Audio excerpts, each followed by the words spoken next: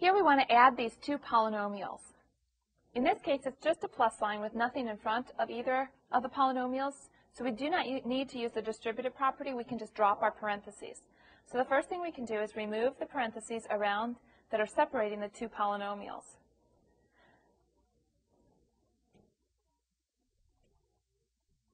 Once we've done that, then we can see each of our individual terms.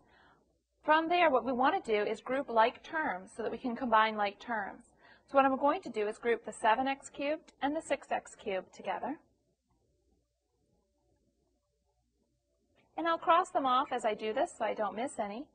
Because then I want to group the this is the 6x cubed, and then I want to group the 3x squared and the minus 2x squared together. So I can cross those off. Then I have two x terms. I have a minus 5x and a plus 4x. So I can group those two together. And finally, minus 11 and minus 13 can be grouped together.